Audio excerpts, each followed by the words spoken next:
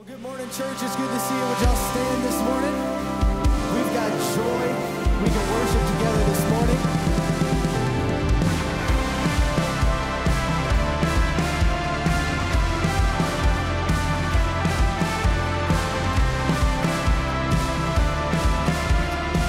Oh, come on. This is the day.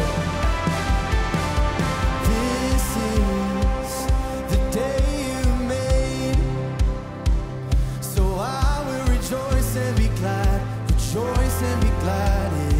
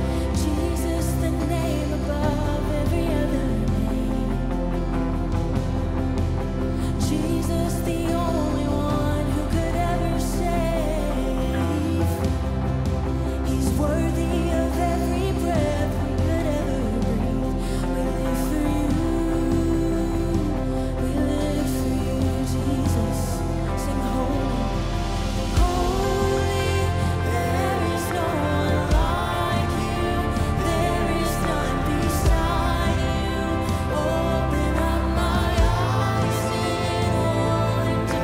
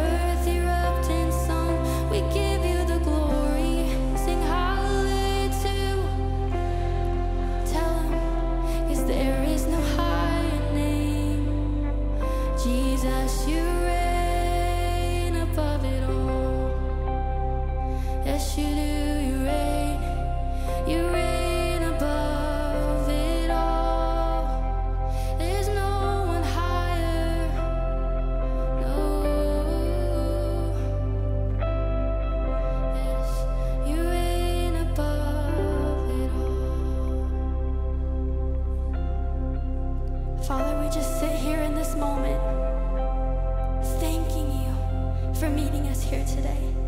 Holy Spirit, we feel your presence. We acknowledge that you're here, right here in this moment. And we thank you for meeting us, Father. Father, with whatever we're walking through, Holy Spirit, we know you're meeting us in the exact moment where we are, whether that's good, whether that's bad. Holy Spirit, you're still meeting us here today. And we thank you for that. You don't condemn us. You let us approach the throne as we are today. And Father, I just invite everybody here, approach the throne. No condemnation, no shame. He takes you as you are. The veil was torn so we could approach the throne with grace. So Father, we approach you today. And we thank you for what you're doing in this house. In Jesus' name I pray, amen. Hey, give him glory, give him glory. We're so glad you worshiped with us today. Go ahead and say hi to 2 of your neighbors, and you can go ahead and take a seat.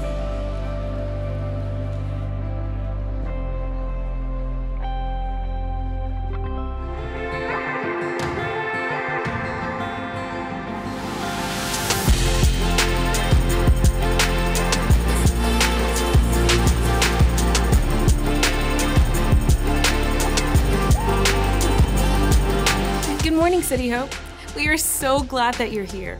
Here's what we have coming up at our church.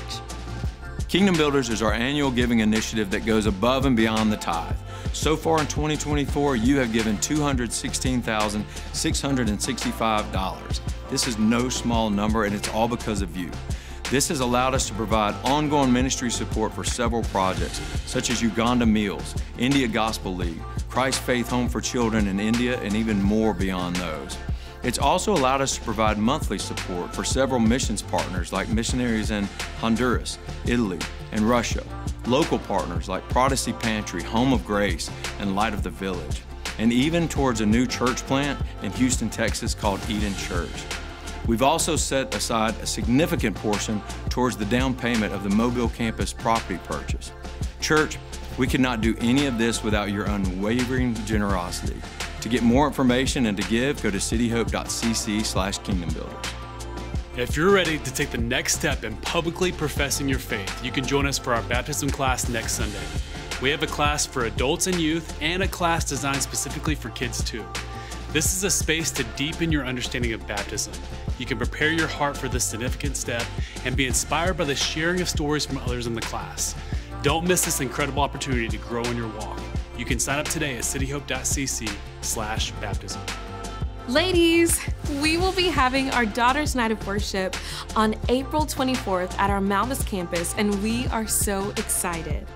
We've experienced years of unique conferences together and have consistently seen the fruit of that.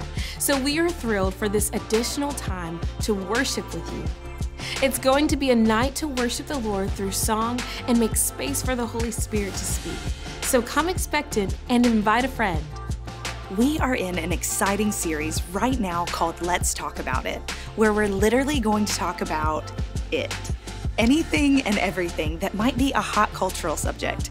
If you want to dive deeper into last week's subject, we've created a resource page at cityhope.cc/resources that has a selection of books related to each week's topic. Today, we're going to be talking about the church, deconstruction, and why the church matters. Next week, we'll be asking ourselves if we can trust the Bible. We know that the content of this series will help us understand these topics in a deeper way and equip us to be able to talk about it. So let's get ready and dive in. Hey, my name's Chris. I'm the Next Gen pastor here, and I get to talk a little bit about Kingdom Builders this morning, but specifically one project that Kingdom Builders supports. If you don't know, Kingdom Builders is money that is given above and beyond the tithe to help us build and expand God's kingdom here on earth. One of the ways that we build and expand His kingdom is by emphasizing future Christian leaders. Basically, we invest in the next generation. We do this a lot of ways, including helping our kids and youth get to camp every summer. I love every time we do baptisms, we hear many of our kids and youth talk about how at camp they experienced God or made a decision for Christ. I love that every year students are called into ministry or they choose to attend City Hope College, our ministry school, at camp. We've seen miracles. We've seen hundreds and hundreds of salvations and people deciding to get baptized. In fact, on the way in a couple weeks ago, I got stopped by Jason, one of our volunteers, and he was like, dude, got all my kids signed up for camp. It's the best investment I make every single year. Because there's just something special and unique that happens at camp. And a lot of that is possible through Kingdom Builders. This year, Kingdom Builders has a goal of $15,000 to help as many kids and youth attend camp as possible. And here's the thing with that, like anything above and beyond that 15 this year is gonna go to help us keep the cost down.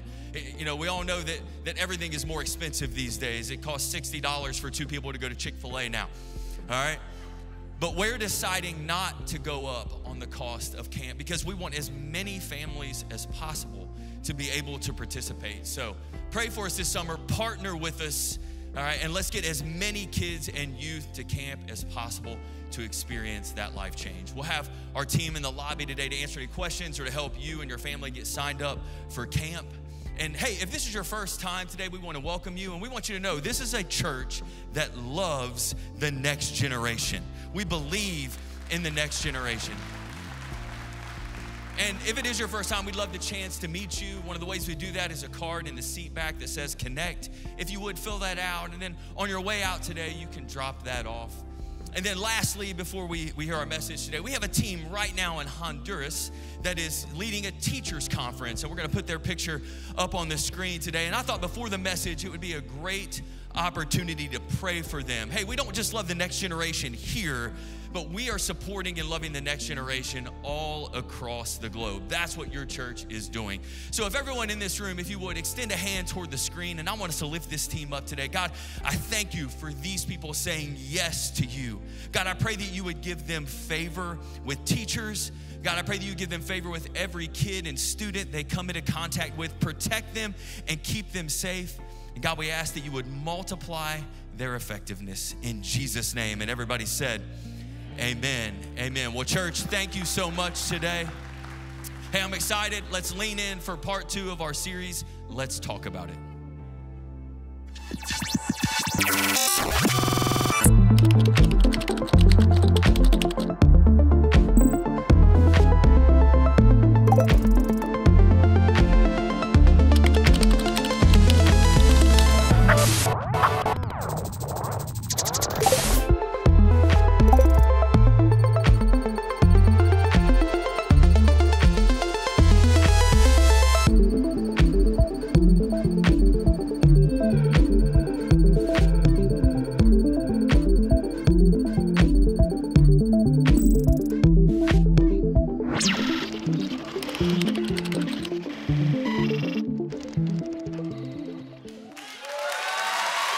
Come on.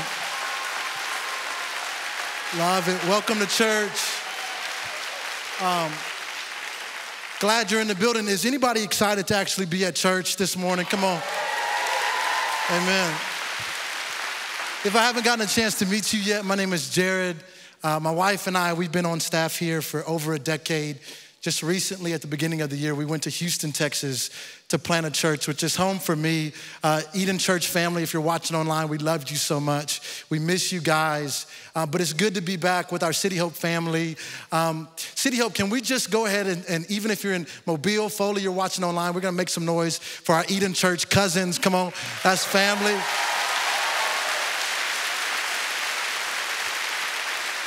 I just want to show you a quick look at what the Lord's been doing in Houston, Texas. We said, you know what? We're not just going to Houston because Houston's big. We're going to the center. We're going to plant a garden in the center of the city. And the Lord just responded by connecting us with some incredible people. I just want to show you a couple of things really quick. This is us meeting at a coffee house in the middle of town. And this is just some of the folks that showed up. Can I tell you, hundreds of people have been drawn to this little coffee shop that somebody let us use for free. We didn't know what it was going to be, but hundreds of people have just showed up and just said, you know what, I want to know what Jesus is doing here in Houston. But yeah, it's incredible. But really quick, what I also wanted to show you was this second picture, because we didn't just believe God was calling us to do this giant gathering. We had this vision of like, what would it look like if this gathering of people also met in homes as much as they met in churches or in coffee shops. And this is the beginning of that. This is our first Eden house. And there's another picture really quick as we split up in groups and we were pastored by different pastors. And we believe that that's starting in one house, but eventually it's gonna take root in the entire city. And there's gonna be churches that are meeting in homes all across the city. And we're gonna gather together and watch God do something incredible every weekend. So if you give to Kingdom Builders, can I tell you that gathering is not possible without you? We're planting churches. We're sending people across the globe to other cities. Why? Because the kingdom is here and we are experiencing it now. Everybody's saying the church is going away. No, it's not. Like God's here and he's moving and his spirit is moving. And we can't do it. Listen, we can't do it. We can't do it if we don't do it as a family. So thank you so much. But we're in part 2 this morning. So I'm gonna go ahead and preach because that's enough. I loved on my church and I do love y'all so much, but I'm ready to preach. We're in a series called Let's Talk About It. Last week, Pastor Trey said, you know what, I'm the pastor here. I'll take on the biggest weight. And in South Alabama, I'll take on politics. Come on. And y'all know hey, let's be honest, y'all are a little crazy. Let's just be real, okay? No, but it was a phenomenal message. And if you haven't yet, you need to go back and watch that. But today we're gonna be talking about another subject that if you're a follower of Jesus, you've heard this subject talked about before. Now, Instagram and Twitter have made it trendy, but the truth is every single person who follows Jesus have some type of connection to this word. It's called deconstruction. It's called deconstruction. And so we're just gonna talk about it, if that's cool with you. But this idea, let me break it down in its simplest form because it's meant so many different things to so many different people. But here's the basic definition of deconstruction. It's this. It's a critical dismantling of tradition and traditional modes of thought. So essentially it's picking apart what we used to hold as tradition and saying, in light of what I know now, where do I stand currently? Now this may be an oversimplification of the word deconstruction, but the truth is we don't have time to walk through like 4 different semesters of postmodernism and philosophy to really explain the heart and the root and all that. We just have 30 minutes on a Sunday morning. But this just helps us kind of get on the same page just a little bit. It's picking apart tradition and saying, where do I stand currently? Right now, most researchers are saying that deconstruction or the pulling apart of traditions and then the consistent tenets of the Christian faith, that's actually happening faster today than it's ever happened in the history of our country. As a matter of fact, Pew Research says that since the year 2000, Y2K, come on, some of y'all were still wearing baggy jeans and y'all switched over, now you're wearing skinny jeans, newsflash, you can come back. Baggy jeans are okay. But since then, since year 2000 up until now, research says 40 million Americans have left church.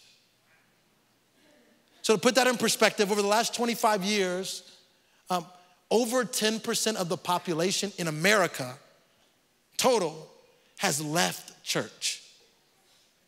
That's a mass exodus by anyone's standard. And this doesn't necessarily mean that these people stopped believing in God. And here's the truth. Deconstruction in its root is not a process that can be a one-size-fits-all. Everybody's deconstruction process or journey looks completely different. But people do often give reasons why they leave organized Christianity. And the number one reason, this is not the only reason, but the number one reason why people cite as why they leave church or the organized church is because they got hurt in a faith space.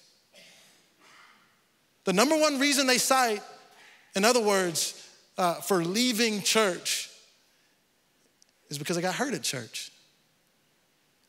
Now, this morning, if it's okay with you, can we just be vulnerable for like 2 seconds?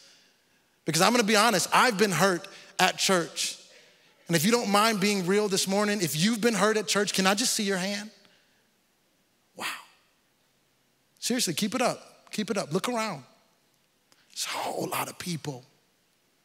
And the truth is, we're gonna be talking about this topic specifically more in depth in the coming weeks. But this just goes to show you that one of the things that happens at church often is that people get hurt. But can I also let you know that anywhere where relationships are available, pain is imminent? Like if people are there, guess what? We getting our feelings hurt. As a matter of fact, I've been married for 10 years and my wife and I, we've been married for 8 years, but we've been together for 10 years. Can I be honest about something about my relationship with my wife? I've been hurt in marriage. Not like that, like she hurts my feelings, okay? But she's scary too, let me just be real. I've been hurt. And I remember early on in our marriage, I had this bright idea one night. We'd only been married like a year or two. I was like, you know what? It's gonna be a really fun night. Let's hang out, let's watch a movie. And then we were just hanging out on the couch and you're like, you know what would be really cool right now? What if I just tickled her, you know? Newsflash, tickling is not funny, stop. Like why do dudes think that that's a good idea? Like, you know, oh, it's a really great night, nothing's going on. You know it would be funny if I tickled my wife. Come here, you know, it's weird, stop. But I was young and I didn't know any better. Young husbands, let me let you know, stop tickling your wife. It's not funny. She's gonna hit you in the nose. But one night we were hanging out, I tickled her and then she just was too upset and she finally just said it. She just said it. She went right at my heart. She said, oh my gosh, you're annoying. I don't know about you, but I have certain words that can take me back to childhood trauma. Annoying is one of them. All in a matter of 14 seconds, I was brought back to middle school Jared, and I was going through a lot of things in 7th grade. First of all, I hadn't really found what my edge up was supposed to look like, and for most people, y'all don't really know what that means. Okay, so like, it's like a rite of passage for black folks. Like you finally like locking your edge up, and you're like, this is me. White people, y'all like kill a deer, and you know, like wipe the blood on your face, you know, like, oh yeah. But for us, you know, like that's what we do. So 7th grade, I was dealing with a lot. I was going through some things. And this girl in a new friend group that I had connected with, she looked at me and my bad edge up and she said, listen, you're annoying. So you imagine when my wife said the same thing. I was brought back to 7th grade Jared and I was hurt. But guess what? I also deconstructed.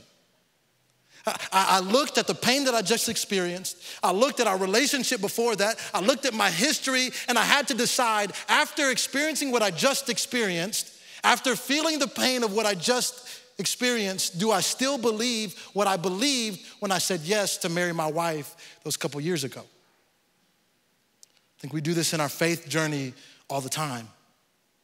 I think there's these moments when we get hurt and God doesn't come through like we thought he would. We see the election and we hear conservative Republicans say that they're Christian and spew hate all over social media. And then we begin to wonder, is this how all Christians act?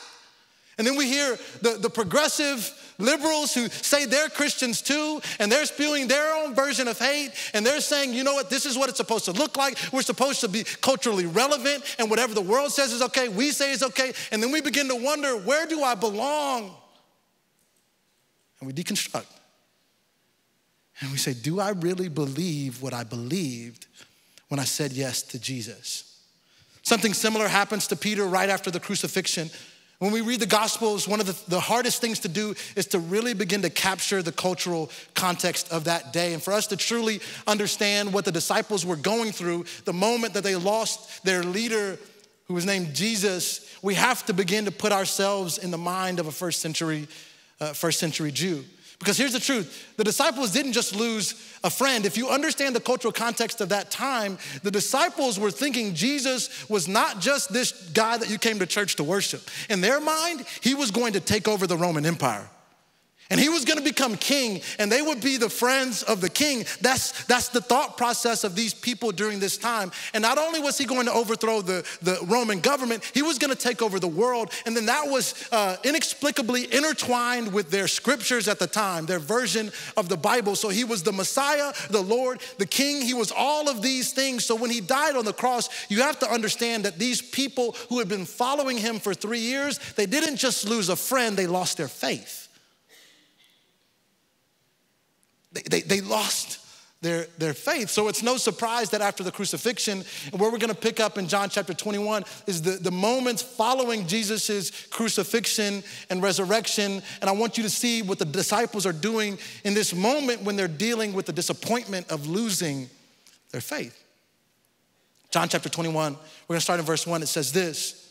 It says, afterwards, Jesus appeared again to the disciples by the Sea of Galilee. And it happened in this way. Simon Peter, who is also just the apostle Peter, Thomas, Nathanael from Cana in Galilee, the sons of Zebedee, and the other 2 disciples were together. And here's what Peter says. He says, I'm going to fish. Come on, South Alabama. Y'all know y'all love that. He says, I'm going to fish. And they said, you know, we'll go with you. So they went out and got into the boat, but that night they caught nothing. And then early in the morning, Jesus stood on the shore. But the disciples didn't realize that it was Jesus. And he calls out to them, friends, have you any fish? No, they answered. And then he said, then throw your net on the right side of the boat and you will find some. And then when they did, they were unable to haul the net in because of the large number of fish. Now, if you're walking through deconstruction this morning, and you're reading this passage of scripture, I wanna make some parallels for you, but here's the truth. Maybe you're not walking through deconstruction, but you're dealing with some type of disappointment in your faith. I think that this is going to be good as we begin to exercise the process that Jesus gives the disciples. Here's the first thing I see Jesus asking the disciples to do, and it's the first thing I'm gonna ask you to do this morning. He says, why don't we begin again? Why don't we begin again? If the story about the fish and the miraculous catch and them throwing the net on the side, if you're starting to go, wait a minute, I think I've heard that before, you're right, because this is technically the second miracle catch. As a matter of fact, if we go all the way back to the beginning of Jesus's ministry, the same miracle happens to the exact same disciple. In Luke chapter 5, verse 4, it says this. It says, then when Jesus had finished speaking to the crowds, he was preaching, he says to Simon, who's Peter, he says, put out into deep water and let down the nets for a catch. So Simon Peter answered, Master, we've worked all night. Are you beginning to see the parallels? And we haven't caught anything, but because you say so, I will let down the nets. And when they had done so, they caught such a large number of fish that their nets began to break. So then when we see the resurrected Jesus in John chapter 21 approach Peter, it's gotta be like deja vu for Peter, right? He's gotta be thinking to himself, yo, I've seen this before, this is crazy. He's like, haven't we done this whole thing before? He's probably a little bit freaked out. And then when he sees Jesus, he's thinking to himself, oh my goodness, this happened to me right before I started following Jesus. And then all of a sudden Jesus appears and it's happening to me again. And then as Jesus shows up, you can imagine what Jesus is saying through this miracle. He's saying, let me remind you of how it started. And look, I know that you've been through a lot. I know that the journey didn't look like how you thought it was going to look. I know you thought that I was gonna overthrow the Roman Empire and then rule the world. And then I thought that you weren't gonna deny me 3 times and you would stay by my side when I needed you most. But Peter, after all of the garbage, after all of the stuff that's happened after your church history, hey, can we begin again? And notice I didn't say start over, because start over feels like you're erasing the past. Beginning again means you're coming back to the beginning, but it's still holding true what you've experienced before. Developmental psychologists often talk about this 3-stage process that each human goes through as they begin to grow into a mature adult. And they define it in 3 different stages. The first stage is called construction. And in this stage, you're given a set of beliefs and values, and you're told to craft a worldview. This is early childhood on into your early adolescence and later adolescence. And when you're doing this, you're taking from your parents and the world around you, and you're saying, you know what? I'm gonna craft a worldview that's gonna help me walk through this life, and that's healthy. But oftentimes in this stage, things are black or they're white, or they're wrong or they're right. And everything in life is binary. You see 2 sides of the coin and you have to pick one. And some of those things are healthy, especially when you're young. But oftentimes what begins to happen as you get a little bit older, you start to feel a little bit more self-confident, right?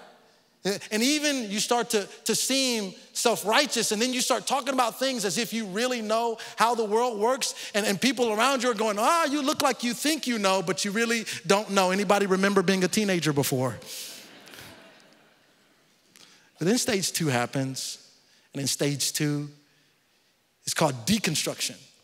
Because during these times, you begin to look at everything that you've been given and you start to question. You start to look at the parts of the worldview that you inherited from your parents and you go, well, that was harmful. It didn't really help me. I don't need that. The world says this is outdated. And you start to say, oh my goodness, everything I thought I knew, no longer do I know. But then hopefully you get to stage 3.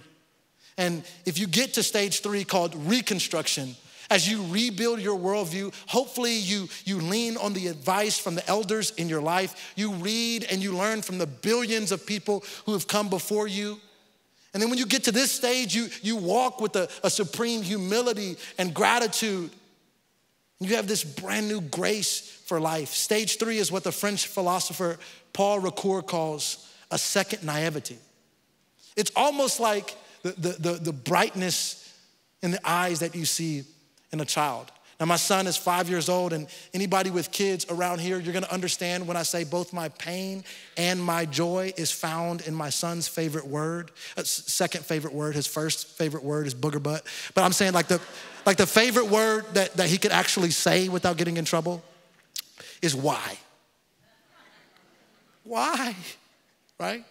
That's why I said pain and joy, because sometimes it's just trying to get around bedtime, right? But then there's these moments when my son asks why, and I'm amazed by his curiosity. Dad, why does the moon rise and fall the way that it does? Well, son, I don't know, like that's just what it does. Well, why? The gravity. Well, why gravity, Dad? It's beautiful. But the difference is with a second naivete, you're wiser now. You've walked through the pain of being let down by the people who you should have been able to count on. You wear the scars of past struggles and mistakes, and sure, you've experienced your fair share of cynical moments, but you've come through the other side with this outlook on life that's mature and that's honest, and it can be held still with passion and conviction. The problem is, when we look at our world, we live in a stage 1 and a stage 2 type culture. There's very little stage 3. You have stage 1 conservatives who tell you that the Bible says it and that's it. And if it's written, that's what it says. No idea what it means, but that's what it says. It's like one thing you're forgetting. It's this thing called interpretation. And people have interpreted the Bible differently throughout the years. But you have some people who say that's just the way that it is. And then you have your stage 1 liberals who say, go ahead right now, pledge allegiance to all that is culturally relevant. And if you don't, you're a bigot or something worse. And there's 2 sides, but they're both saying the same thing. We're right and nothing else matters. But for the most part, in truth, we live in a stage 2 society. I make it a discipline to have faith conversations just about wherever I go. And it's funny, the last 3 meaningful ones that I've had have been with 3 totally different individuals, but it's ended up getting to the exact same place. One was with an older white gentleman from north of Birmingham. The other was with my Cambodian barber. Welcome to Houston, amen. And then the other one was with my 22-year-old Italian Uber driver from New York who was living in Orlando. And it's interesting, when we started to talk about faith, everything was incredible and they were open and they were honest and we were having these conversations and each one of them got emotional. A couple of them started to tear up and you saw the true genuineness in the conversation. But then when the conversation landed, we ended up in the exact same place, all 3 of them from 3 totally different environments.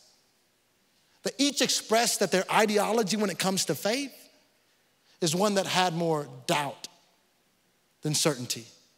One that had more skepticism than faith. They were open, but they really had no clue. And they knew there was something, but they felt like it was too difficult to say exactly what that something was when you were talking about the spiritual realm. But this is our culture. Like, look around us. There's more doubt than faith. There is more skepticism than certainty. Very few people ever get to the beauty of stage 3 where they can walk in the conviction of their faith but still hold with humility a lot of the paradox that's required when you're following the way of Jesus. But in those moments when we're let down by our faith and things don't happen the way that we expected them to, the prayers for healing fall flat. We lose somebody close to us way too fast. In those moments when somebody whose friendship we were supposed to be able to count on lets us down, a faith leader falls, and we say, oh my goodness, what in the world is going on? How can I trust anything I was supposed to be able to trust them? It feels like in those moments when we're hurt the deepest, especially when we're walking in faith, it's like Jesus is showing up on the shores of our life like he did with Peter. And it's a whisper. And he says, listen, can we begin again? I don't want to start over. But can we begin again? Let's pick back up in the story in John chapter 21. This is after that moment when Peter sees Jesus and the catch happens and the fish are there and Peter is starting to recognize what's really going on. And then the disciple who Jesus loved said to Peter, he says this in verse 7, it is the Lord. And then as Simon Peter heard him say that, he wrapped his outer garment around him, for he had taken it off, and then he jumps in the water. And the other disciple followed in the boat, towing a net full of fish, for they weren't far from the shore, about 100 yards. And then when they landed, they saw a fire of burning coals with fish on it and some bread. And Jesus said to them, bring back some of the fish that you've just caught. So Peter brings back some of the fish, and it was full of large fish, 153 to count them. But even with so many fish, the net wasn't torn. So then verse 12, this is really, really important, maybe the most important verse in this scripture. It says, Jesus said to them, come and have, one more time, come on, wake up. Come and have breakfast. If you're in South Alabama, he said, come and have Waffle House, right? Folks in Houston, we don't even know what that is, right? You're like, what? You've been to IHOP before, you know? He says, come and have breakfast. Come eat with me. We touched on this earlier, but so many people when asked what made them leave church cites a person or they cite a pastor. And while that's sad, you know what that tells me? If the number one reason why people leave church is a person, that lets me know the number one reason why they could come back, it could be a person.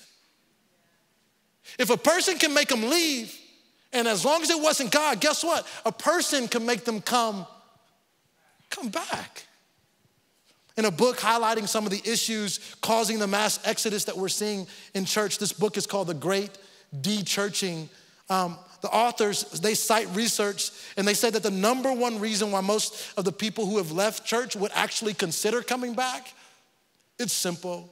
It's not theologically deep. They said they would come back if somebody that they knew and loved invited them. Like, that's crazy. Or in other words, what research for leaving church and coming back to church is trying to show us is how incredibly important relationships with people are to our relationship with God.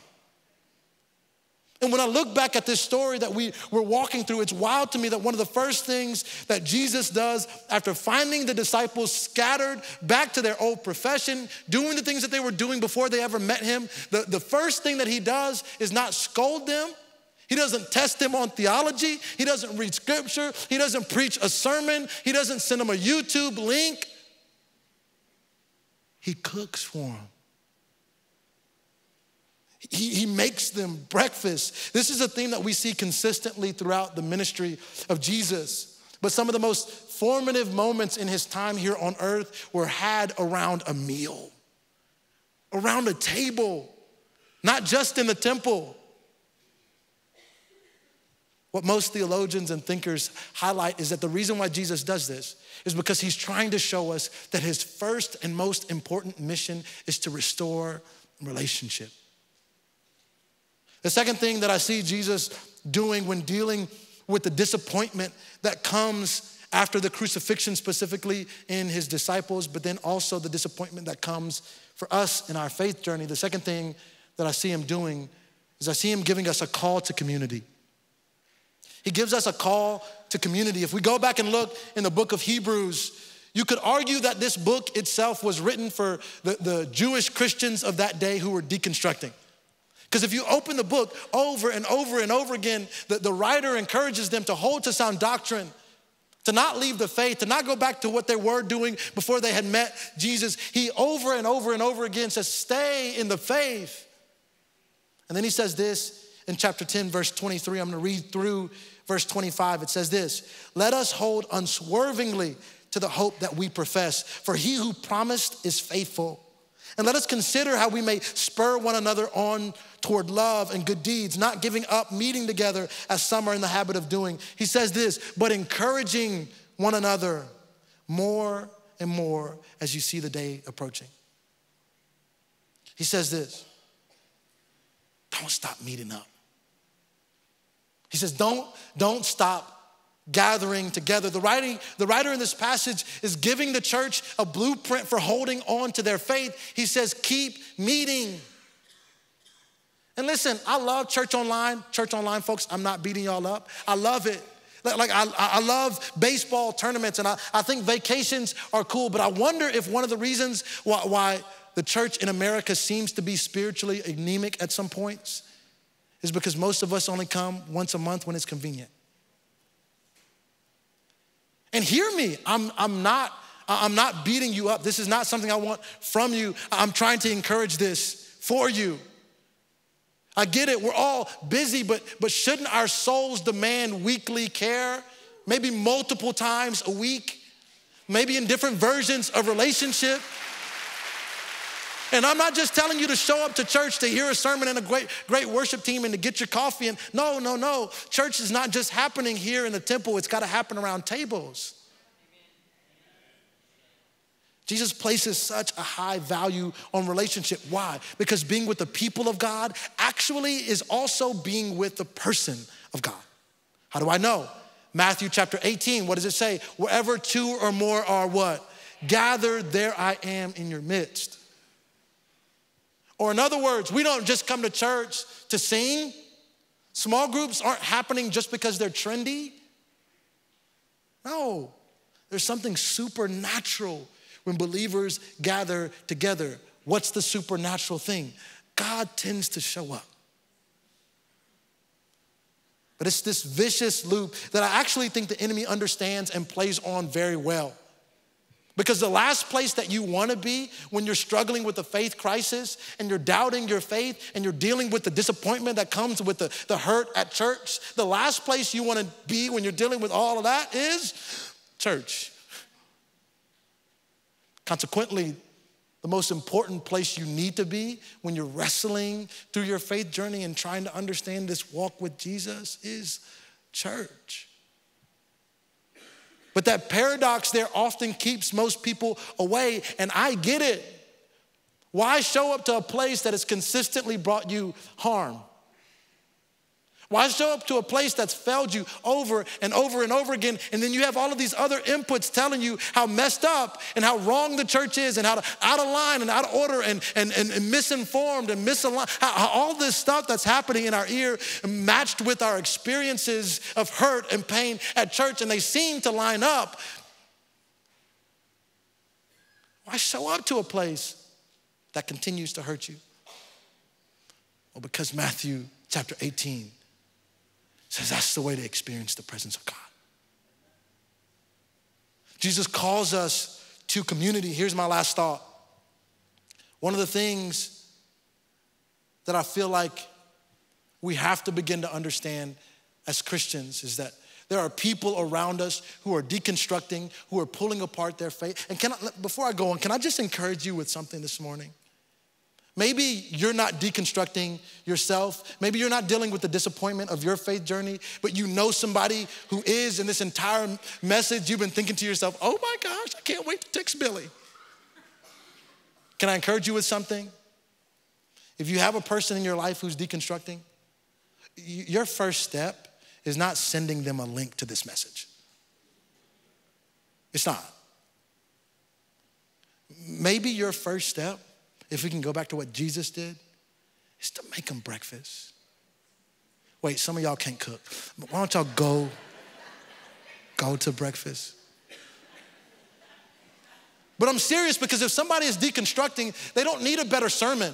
They've heard them all. They don't need a better worship leader. What do they need? They need you and me to be more honest, humble followers of Jesus, willing to do what Scripture says in Ephesians chapter 4:12. They need you to come and be equipped to not just be church when we're here, but to go out and be the church and to have conversations and to have coffees and to let them doubt and to let them cry and to let them wrestle with their faith. Because the truth is, if you've ever met somebody who's deconstructing, they don't actually want to leave the faith. They just can't make sense of why somewhere that's supposed to bring healing only has brought them hurt. So why don't you show up and be God's presence of healing for them? And it's not preaching doctrine down their throat. Sometimes it's just making breakfast. Here's my last thought. One of the last things that I see Jesus do in his relationship with Peter as he's dealing with disappointment is he gives him an invitation to devotion. John chapter 21, verse 15, it says this: when they had finished eating, after Jesus made them breakfast, right? After they finished eating, Jesus says to Peter, he says, "Simon, son of John, do you love me more than these?" What a question. He says, "Do you love me more than these?" "Yes, Lord, you know that I love you." And Jesus said, "Then feed my lambs," or "feed my sheep." Again, Jesus says, "Simon, son of John, do you love me?" And then Peter answers, "Yes, Lord, you know that I love you." And then Jesus says again, "Then take care of my sheep." The third time he said to him again, "Simon, son of John, do you love me?" And then Peter answers. This time he was hurt. He says, "Lord, you know all things. And you know that I love you." Check Jesus' response. He says, "Then go feed the sheep." Now, I usually give preachers a hard time for pulling out the Greek and the Hebrew, because I'm always like, "We get it, bro, you're smart," okay, you know. But this is one of those moments where I think it's actually applicable, okay? If you go back into that passage of Scripture, John chapter 21, I want to show you a couple of things. Notice what it says. It says, Jesus says to Peter, "Do you love me?" But in the English language, love is one word. For instance, I love ice cream. I really do. Like, I don't have a ton of sin issues that I haven't worked out lately, but mint chocolate chip is one of them. Like, I just can't have it in my house. I just love it. But I also love my daughter. Those aren't the same things. But in the Greek, you don't have to speak the language long enough to begin to understand the nuance. They give specific words to specific things, especially when talking about love. So in the Greek, if you look back at this passage of Scripture, when Jesus says to Peter, "Do you love me?" he uses the word agapo, which you understand. You've heard the word agape. It's this all-consuming, unconditional, crazy, fulfilled, devoted type of love. But notice this, when Peter responds, "Yes, Lord, you know I love you," he actually uses the response of the word phileo, which you know as Philadelphia, the city of brotherly love. So check this out. Jesus says, "Do you love me? Are you committed? Are you in? Is the mission still resonating with you? Are you gonna stay with us? Are we gonna do this thing?" And Peter says, "Yeah, you're my dog." He says, no. Jesus says, no. Like, are you in this? Can I count on you? Can we be the church? Can we stay connected? Can we do this thing together? Come on. And Peter goes, yeah. Jesus, I love you. You can almost hear him saying, "Jesus, I love you. But man, the baggage is too much. It hurts too much. I mean, Jesus, I love you, but all those people that you've preached to, they turned their back on you. They turned their back on you, Jesus." And Jesus says, "I get it. Just feed the sheep." And Peter says, no, you don't get it. They crucified you. They ruined everything. They messed all of this up. I'm not going back with them. Jesus says, go be near the sheep. And Peter says, finally, but my heart hurts too much. I thought that the 3 years of ministry with you were gonna end differently, and I don't know, Jesus. I'm dealing with the disappointment of the fact that I can't match my faith up to the reality that I've experienced. And Jesus says, you wanna find healing? Go be near the sheep. I know it's messy. I know it's broken.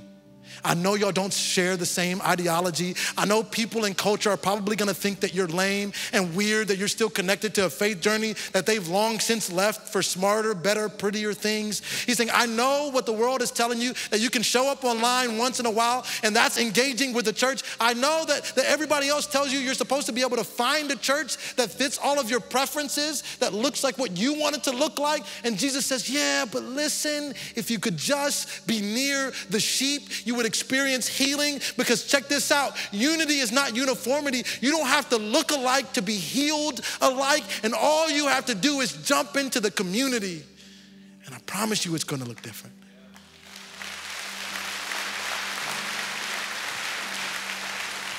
And here's what I'm not doing.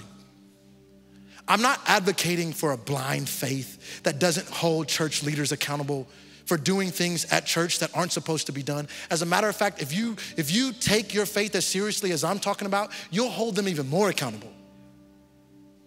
And you'll deal with sin even more strict and honest and clear, but with grace. I'm not telling you that church is not void of things that need to change and be shifted. Can I tell y'all that as a church, CityHope included, Give Eden Church 2 more weeks, we will too. We'll have to deal with some stuff that's out of balance. Why? Because people are there. And the church as a whole, especially in America, there's healing to do, there's work to do, there's restoration that needs to be done. But John chapter 3 calls the church the bride of Christ. We're the remnant, or in other words, I don't see a version of following Jesus that doesn't involve following him with a body of believers. You just can't back it up with scripture. And I'm not even preaching at you to find this church to be your church. I'm saying find your church to be your church. And if this is your church and you call it your church, but you're only here every other weekend, but you're not in a small group, you don't serve, you don't give, you're not actually involved in the life of the church, you just come because it feels like a rock concert and you can hear a solid communicator, you don't go to church here. You can tell people you go to service here. But again, I'm not trying to beat you up, because I get it. There are moments when I wanted to walk away. I don't work here anymore, so I can be honest with Pastor Dale, from CityHope. But I stayed. Because hurt is healed better with family. And if you're hurting, you're deconstructing, there's so much grace for you. There is no judgment. Maybe you even need time. I get it. But can I encourage you that the moments that you're away, the enemy is trying to plant seeds into your mind, that you can live life better without having to deal with church? Maybe that's true, but you can't live your next life better. Because the tenet of faith that we believe in, that holds so strongly to our conviction, is that this isn't the only life. We don't live to make this life better. We live because there's resurrection coming, and that's the perfect life. I can deal with suffering in this life if it means that. And there's no honest understanding of Jesus Christ without the promise of bodily resurrection. So maybe you do need time. There's so much grace. But let me encourage you. Take a step. I've heard this quote before, the local church is the hope of the world. I love it, it's a solid quote. But sometimes what gets lost in that quote is that the local church is also the hope for me and for my family. The world's not reached through the church. The world is reached through the church equipping its people to go reach the world. Can we pray?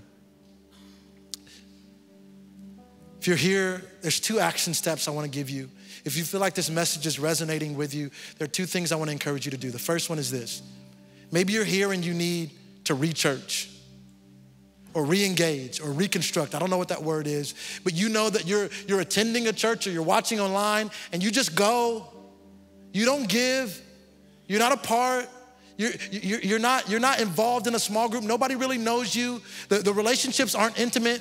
You've been hurt, so you're standing at arm's length. There's grace, and I'm praying so hard for you. Praying that God renews your heart. But if you're ready to take a step, here's the step. Re-engage. I know it's messy. I know it's not gonna be perfect. Everybody doesn't look like you. Re-engage. And it is a simple step. I'm not gonna make it complicated. Maybe you don't even need to pray because the prayer has been prayed for you. Maybe after service today, you need to stop by the Connect Center and you need to just ask them, how can I do that? Is there a small group that I can join? Can I serve? Can I just be a part of something? Because I need to re-engage. I need this church that's been my service to really be my church family. Second one is this. Maybe you know somebody in your life who is deconstructing, and the entire time you're wearing the weight of them walking away from their faith. Maybe it's time for you to take a step. So if the first step was re-engage, the second step is some of y'all may need to reach. Sending them a link to this sermon, it does not constitute as a reach. Maybe you need to have breakfast. So right now, where you are, if you're that second person, I want you to pull your phone out. Nobody's looking around. And I want you to make a list right now. Don't wait. If that's you and you know somebody who needs to re-engage with Jesus, I want you to pull your phone out and I want you to make a list. Because it's permanent when you make a list. You're gonna have to look at this. Did you do it? Did you reach? Did you have breakfast? Just to give them a safe space for relationship. Father, I pray for the moments that are gonna happen because people are responding to your word. Not just because they heard a great word and clapped a few times. Who cares? If there's no action behind what you're calling them to do. In the name of Jesus, I pray a special anointing. The same special anointing you gave Moses and you gave Saul and eventually you gave David and then passed on to Jesus. That same anointing of supernatural spiritual wisdom, I pray that that's over our conversations with people that need Jesus. A special anointing for wisdom in this place for the conversations that are gonna happen. Father, we thank you so much. It's in your name we pray. We thank you for the church. It's in your name we pray. And everybody said, amen. Can we just celebrate all the people that are gonna take steps today? Hey everybody, thank you so much for tuning in and for experiencing this service with us. What we find in Scripture is an encouragement not just to be hearers of the word, but doers of the word. And the encouragement that we want to leave you with in light of that is don't let this just be content. You see, on this platform, you'll see a lot of content. There's a lot of things that can fill a lot of your time, but we want this to be more. We want this to be life transformative in the next step that it sets up in your life. On the screen right now, you're gonna see a QR code just kind of flash up there. We'd love for you to scan that QR code, and what it's gonna be is it's going to help you find that next step to connect with us. And in that, we can help direct you to whatever is that next step in your life to connect you, not just with content, which you found, but also with the body, with other believers, with people who are walking the same journey, whether it be from a place of honest questions and doubt to a place of, hey, I want to grow and mature in my relationship with God. But we want to thank you for tuning in with us. We've loved spending the time with you, and we'll see you later.